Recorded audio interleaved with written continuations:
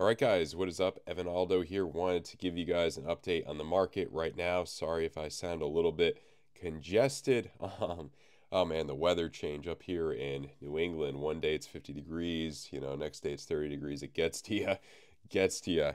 Can't wait till I'm back in Florida in a few days. But let's get into this. So the last thing I kind of did yesterday was I took a Solana scalp along. That was a really good trade. This was also a trade I was looking at on Trading Wars. Did really good. I was on that channel the other day. It's a lot of fun, and that was a pretty good trade. Lanacore, is in a trade right now. I don't want to show it. Crypto Bullzone had a really good trade, so it's me and two other, or actually three other analysts in the Aldo Empire VIP Discord. Went long on Bitcoins that did really well. We like to give you guys a lot of good trade entries, a lot of exclusive TA. Never recommend anyone just blindly follow the trades. It's more of a see what we're doing, look at the charts, see if it corresponds with what you're looking at, and then make some educated guesses. Good risk management, a lot of that type of thing. So if you're interested in the community, link down below. Let's get right into the kind of analysis right now. So the main case to come up higher is going to be the 10 hour right here. I would say the trigger wave, especially in an uptrend, that's always going to be pretty good. The fact that we're kind of jumping up now, we're still playing around, 37.9, we're still kind of around this area. That would be the case to jump higher, potentially up to the spiral line 39.2. If you do, there's a few different ways you could do this. Obviously, out of kind of this formation, I guess, I don't know, rounding bottom type of thing, you would have one technical target kind of like around this high right here. So that this is the yearly high for Bitcoin, 38.4. So it's going to be a big place of resistance. We're kind of almost rejecting from a little bit below that point. So that's going to be your kind of resistance right there. But if we do, if you were to do a larger kind of, breakout off of here, you're looking at the higher of this range, so 39.9, almost 40K. Are we going to make it that high? Tough to say. The trend's your friend. If you're going based on that, you're going based on a 10 hour, you would say yes, probably 40K would be the next place to look at.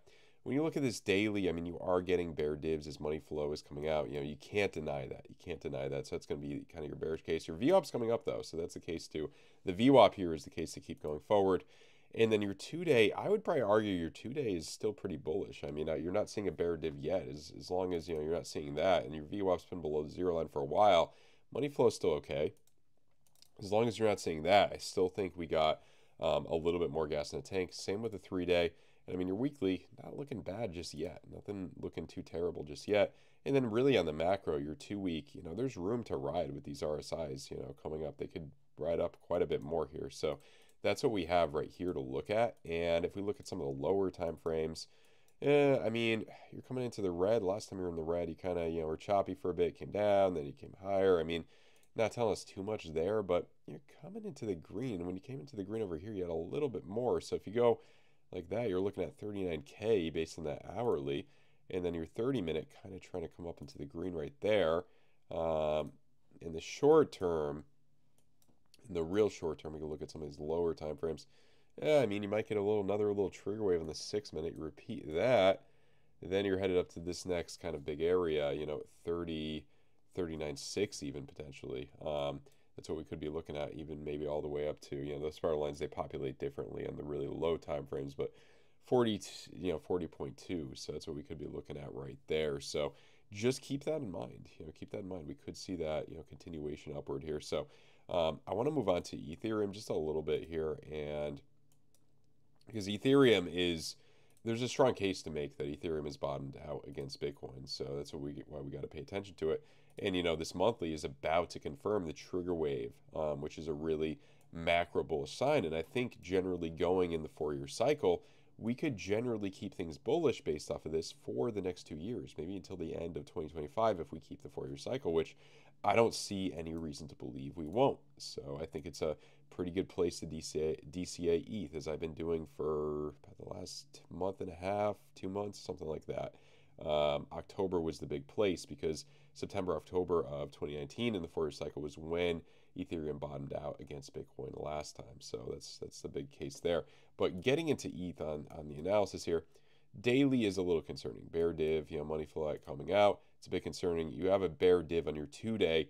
Money flow coming up, though, this may be more indicative of consolidation, sideways action. I know CryptoFace was talking about potentially some sideways action and then a pump up. after, we could see that. We absolutely could see that. You know, we're still kind of in that holiday season. We could be kind of sideways maybe until the new year. You know, there's only really a month until the new year. We could be generally range bound until then, and then kind of, you know, continue forward. So, you know, DCA is your friend. You know, it's that kind of that rare area to be DCAing into alts, I think, Ethereum and alts, I think, unless, unless we go into a recession, unless things get really ugly, which there's always going to be that risk. You know, I think following the 4-year cycle, ETH and alts make a lot of sense right now, especially maybe converting some Bitcoin over into them, depending on your risk tolerance. You know, how much risk you want to take. Um, but yeah, I mean, trying to fight back into the green right here with the money flow, just like this. So if we repeat that, then you're looking at, a trajectory upward, repeating this type of action, coming into the green around 2200. Big psychological area, I would say. And ultimately, yeah, money flow starting to come up on some of these kind of time frames here. So yeah, I mean, she might have a little bit more here. Trigger wave right there. And if you repeat this trigger wave in your 6-minute, just like Bitcoin, I mean, this is going to be a little bit risky. A trade like this is going to be pretty, you probably could get a 1-to-1. Yeah, I mean, you got a little wiggle room here. I mean, if you want to do a 1-to-1, some people don't like to trade with 1-to-1 risk reward ratio. I've been experimenting with it a lot. You know, if you're a 1-to-1 with factoring in fees, you want to be right probably. You want to win probably at least, 6 out of 10 trades, at least, 55 out of 100 trades. But sometimes the leeway, especially with crypto, could be advantageous if you did. I mean, doing something like this, I wouldn't recommend 7. That's kind of, you got to win a lot of freaking trades if you do that. But something like that may have a decent shot here, especially if you could hold this area. Maybe look for that point of control and then look for a jump off of there, maybe a wick down, get out some of the people trying to go long too early, and then go forward or have a lenient stop loss, like I mentioned. But yeah, that's what I'm looking at on Ethereum. There are some concerns, but I think macro still is very strong, still a very kind of strong DCA area. And then if we compare Ethereum to Bitcoin here, let's just compare it a little bit. Are we making a new? No, it's on the 1 minute. They got it. I think there's a decent argument to be made that we could be bottoming out against Bitcoin, similar to kind of over here, June of 22. We could lose it. There's people who think we could lose it. I know Ben Cowan thinks we could lose it, go lower. If history repeats, though, we're not going to lose it because we bottomed out in September of 2019. 4-year cycle, most likely we would not lose it. Also, look at that 2-week right there. Deep anchor wave, first time since we bottomed out last time.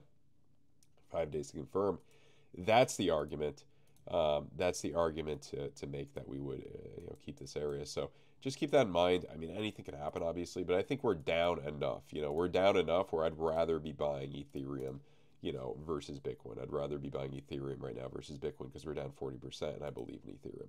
There's FUD on Ethereum, I know. We need FUD. There needs to be fear. There's always going to be certain types of fear. So yeah.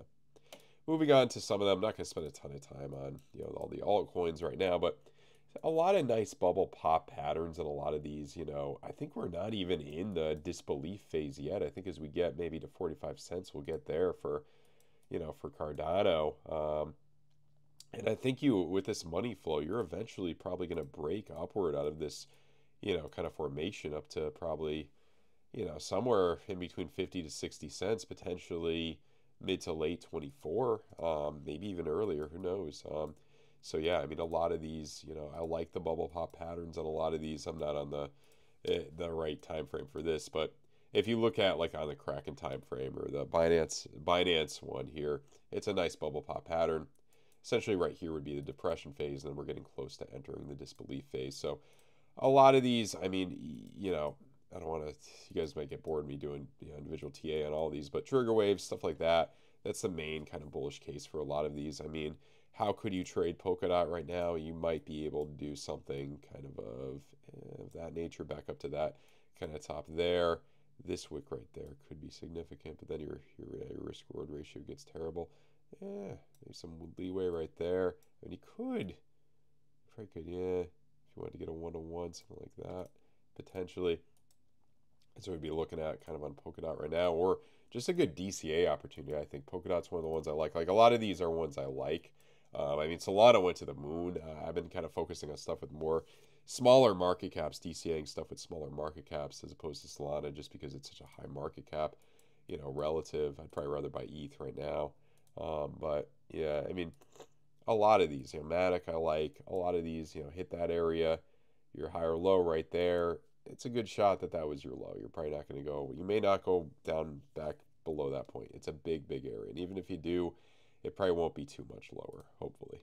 Um, so yeah, and then Gala is another one. You know, I feel like this was the depression phase. We're getting close to the disbelief phase, and then Gala is a decent project. A lot of smart people like Gala. I like how this looks on your 2-day. I like, yeah, daily is concerning. Daily is a bit concerning. You don't have that bear div yet, but money flow, you're almost there. But the 2-day, 3-day is pretty good, especially for the macro. Especially for the macro here. I like the weekly too. And then if we look at, oh, it's the same one. That was Gala, but Solana will be the last one. And this was the long I had yesterday. It's been a pretty good coin to trade lately. You know, right now you're getting into, you're probably hitting a point of control, I think, or some type of, I didn't label them, but high volume node potentially. Rejecting from that. We'll see what happens here. You know, this, not a true bull div. I mean, if you did it from the wick, it is, but it's kind of a bullish formation. You know, trigger wave right there. Could this be a, I think that technically is a hidden bull div, maybe. Yeah, it could be a hidden bull div right there on your 12-hour. So that signifies some type of continuation here. So keep that in mind. Main thing too is every year that I can remember, probably since 2018, post Thanksgiving, you did see a pullback. So just keep that in mind as well. So anyway, guys, if you're interested in trading, interested in making some of these trades, FAIRDESK, we have a really good promo.